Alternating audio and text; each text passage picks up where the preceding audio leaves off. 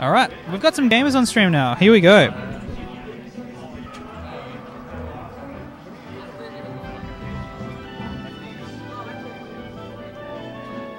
Hold on, folks.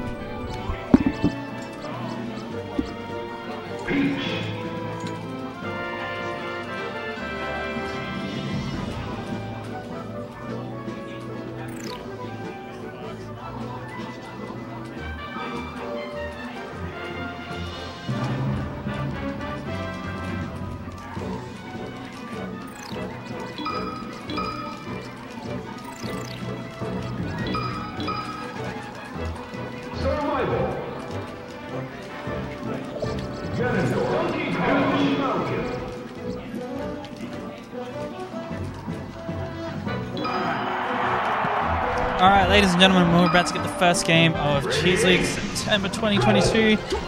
And we have Katherine versus Caleb. They're doing some warm-ups right now, so you know they're getting serious. Watch out. Yeah, watch out for these dastardly down smashes from Katherine. They are going to go off chops. Here's Grog. Is Grog Caleb? Is that the joke? I'm definitely all good, by the way, folks. I do not need all this time. I'm good, guys. Yeah. Alright, thank you for the support so far, folks. We're about to get started. Alright, here we are. We have Katherine versus Caleb coming up.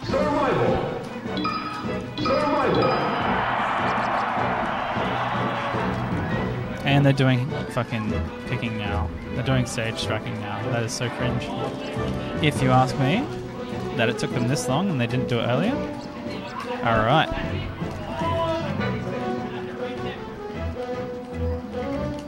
Cyber Chase was airing on free-to-air TV. Nice. Solid word, I agree.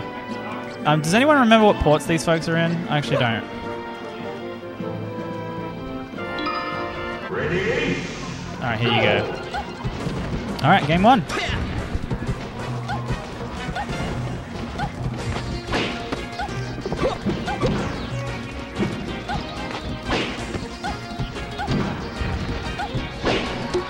Okay, so we've gone to Battlefield for this first game, which is like, you know, for Falcon, it's a great, like, neutral stage for him, IMO. Like, for Falcon, it doesn't really get much better than this other than Dreamland, but you don't really want to go Dreamland versus Peach.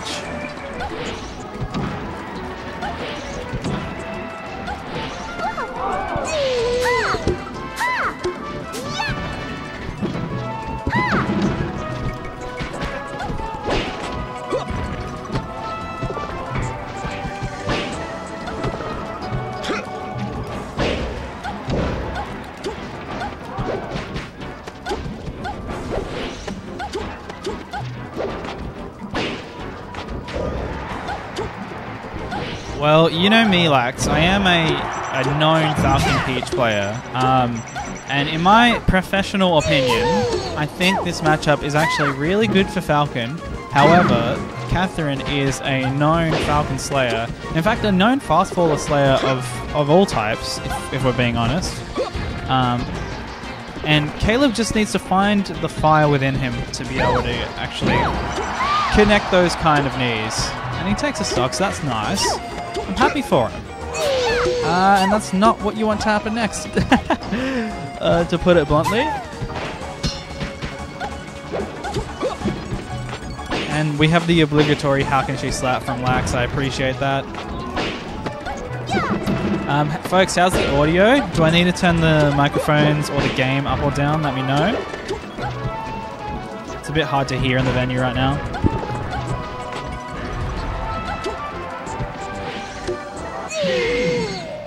And damn, a 3-star. This is fun!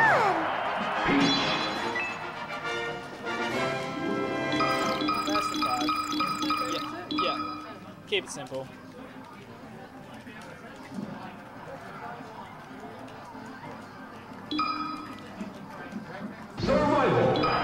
Alright, we got a question from XP2K. What are your thoughts on the indomitable human spirit, Kaiza?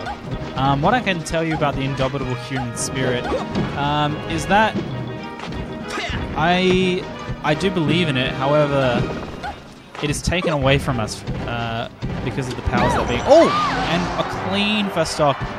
Caleb showing that he actually does not have his own human spirit taken away from him. I'm really happy to see that.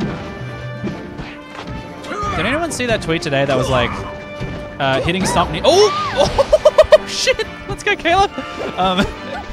Did anyone see that tweet today that was about like hitting stomp knee as Falcon only works when you are possessed by the ghost of stomp knee, which means that like you only get like to have turns on whether the stomp knee connects or not. I'll have to bring it up for the viewers at home, but it was quite humorous to me. All right, Caleb with a clean 2-stock lead at the moment. Very nice. The human spirit is like Yu-Gi-Oh! When Yugi's grandpa got his soul taken away, says Nya official. I mean, that's one form of human spirit, yes. Oh, yeah, Katherine just kind of holding in on these up airs, not what you want. It's like going into stomp knee debt, says Lax. Not quite. There's no like rhyme or reason as to who gets possessed by the spirit of the stomp knee. I think it's just one of those things that it's like, if you know, you know, and you know, if you got it, flaunt it. If you're Falcon, you know. Every stomp we attempt incurs a debt to the knee. that sounds like a Nen ability. It's Chapter 7 bankruptcy, but stomp knee instead.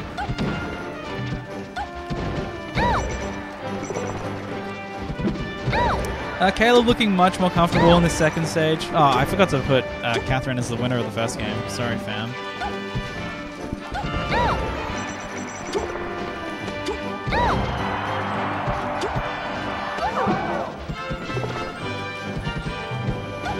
Yeah, I like how Caleb's moving right now. It's looking nice. Oh, great job. You got a neat little slide off, and Katherine was quite slow to react. His up airs reek of grog energy, says Lex. Oh, bye. Goodbye.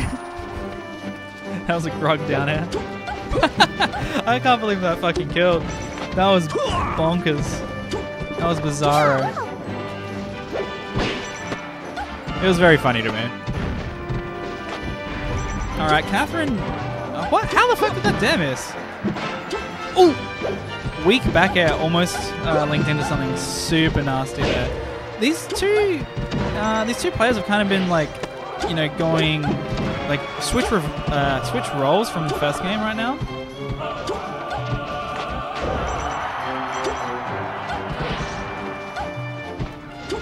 Katherine just trying to get something started.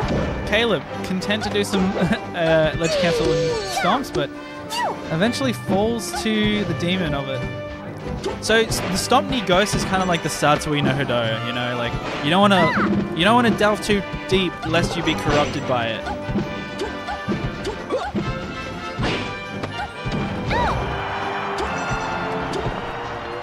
Yeah, the price of GameCube controllers going up is just as cringe as the price of CRTs going up with supply decreasing.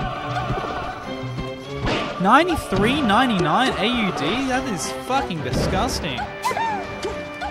Just buy a fob. Like, a fob will cost you a lot more than that, but like...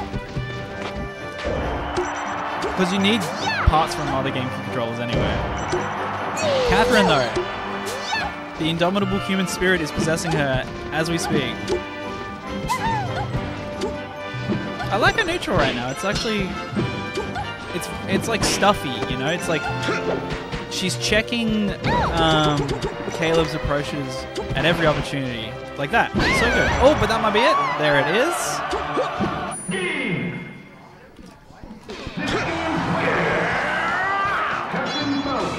Caleb bringing it to 1-1. Very nice.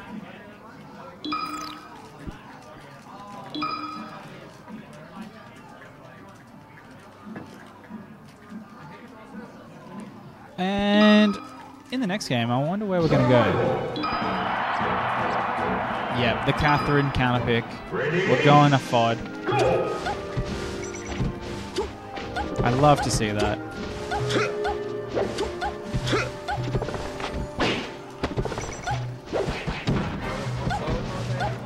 Yeah, I have been. Feel free to have a seat. There's a microphone on the ground. Yeah, mate. Yeah, mate. Caleb and Katherine. Yeah, feel free to like put it nice and close to your face. There we go. Yeah, Hopefully all you can hear games me. are best of 5, Yog. God bless 10-person bracket, I think. It's nice. I like it.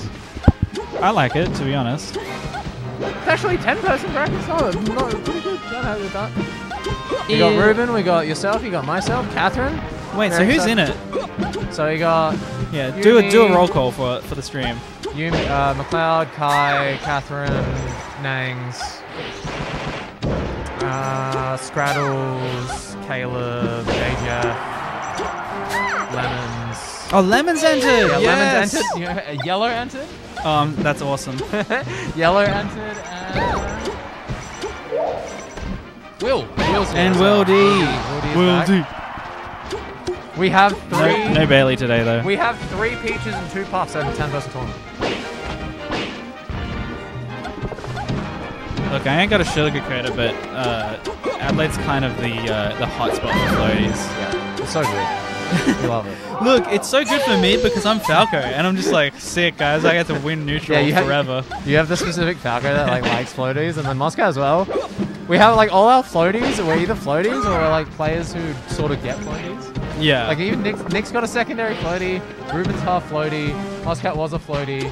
Yeah. You're the only pure blood. Yeah.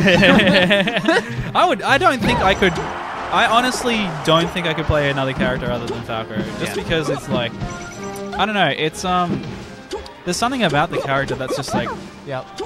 endlessly challenging, but like insanely rewarding, right? Yeah. Because he's just like, I mean, he's obviously like, if you fuck up once, he probably gets hurt the most out of any character, but and like his kind of like, you require a penchant for perfection with the character, right?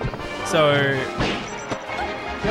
you're always like, there's always room for like something that you could have done better. So it's like, yeah, I'm chill. That's why I always describe Falco in like a similar way, where I'm like, he's the character you pick if you want the infinite void. Yeah. If you stare into the void. Yeah, if you want to stare into the void for the rest of your life, you can pick Falco. It's like every game there's going to be 5,000 things you could have done better, and there's like situations, like it's all ridiculous. But and then I'm like, I like the infinite void, but then again, I like I the also void. don't like playing Spacey Dittos. So it just Oh evens yeah. out. Yeah. I didn't feel like Peach was just like the character I had to play for the longest time, but in the last like year or so, it definitely feels like I can switch. That's cool. And Katherine going 2-1-up. Caleb. Thinking a little bit. We're going stadium here? He already won on Stadium. Oh, what? Game 1 was stadium? He won game 2, Kath won on Battlefield. So I think we might see Battlefield again or Dreamland. Ah, okay. Big Dreamland pick. It's pretty normal. I don't know what I think about this. I guess it's just like, are you more comfortable in Yoshi or are you more comfortable in Dreamland? Yeah, I see that. Falcon's good. Falcon feels like my worst matchup right now. You're just like, there's a lot of stuff. Not a lot of people Falcon? playing. Yeah. Yeah, you know what? That's something I never really thought about. For you in particular, because like, I don't know, for some reason like the traditional kind of knowledge of like, yeah, Falcon kind of obviously destroys Peach. For some reason, I was kind of like, yeah, it doesn't really apply to you. Oh, no, I don't think Falcon destroys Peach. I just think like Falcon has like a lot of upkeep. No one plays Falcon. Oh, all right. I like the Falcon matchup a lot, but like when you, I think I just like went to play. Oh, yo, Spud's Falcon yesterday, where I'm just like missing every fuck, that's right, like he's playing reaction again. edge guard. Yeah, Spud's playing again. Spud is actually active again. It's kind of scary. Yeah, he's it's good. I think he felt the first few weeks definitely felt like he was dipping his toes in and I wasn't sure. And now it feels like he's diving in a bit more, which is really good to see. That's awesome. He's getting a bit better fast, so we'll see. I still think he's behind at least Josh, Sock, and Nick right now. I'll be interested to see where he is in a month or so. Yeah, he looks rusty, right? Like, you can tell.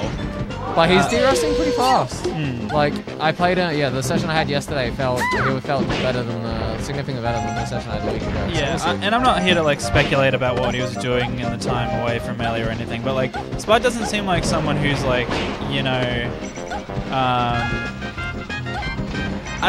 he doesn't. I find this funny, right? Just correct me if I'm wrong, but he doesn't seem like he has a very addictive personality. Like where he gets. Yeah, I think. Which is interesting, right?